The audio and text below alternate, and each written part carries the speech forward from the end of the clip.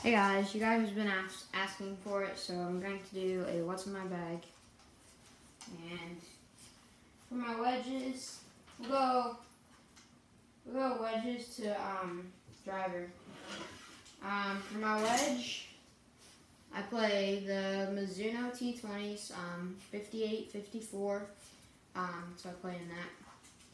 And then from gap wedge to 6 iron, soon to be 5 and 4 iron, just wouldn't fit my bag yet because 4 and 5 iron is just a little too heavy for me at the moment.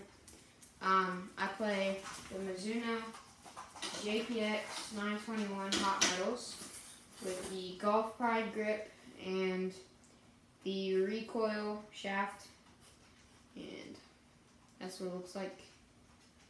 A lot of memories with this club actually. So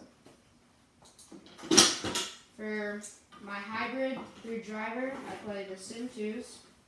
So look like. And this is the driver, and then basically the hybrid and the rear would look pretty similar. And then for my last club, I use the Scotty Cameron Select Newport 2 Customize. So I had it customized where it's red, white, and blue, and so got red, white, and blue there. And then the face is obviously milled. And for the shaft, I play Stability Tour. Then grip, I have the Scotty Cameron grip. That's it for clubs. Now I'll show you what's actually in the bag.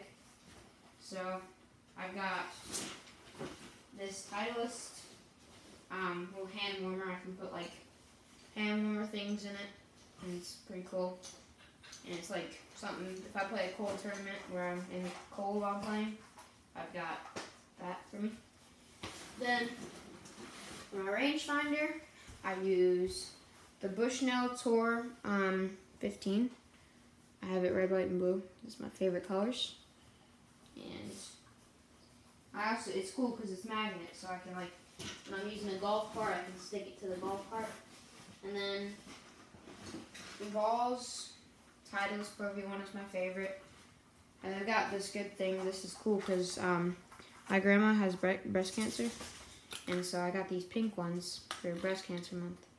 And it's pretty cool. Like on the ball itself, it's like the number is pink, and then the line on the ball is pink.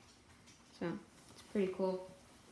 And these are my dogs, so you might be able to see them, yeah.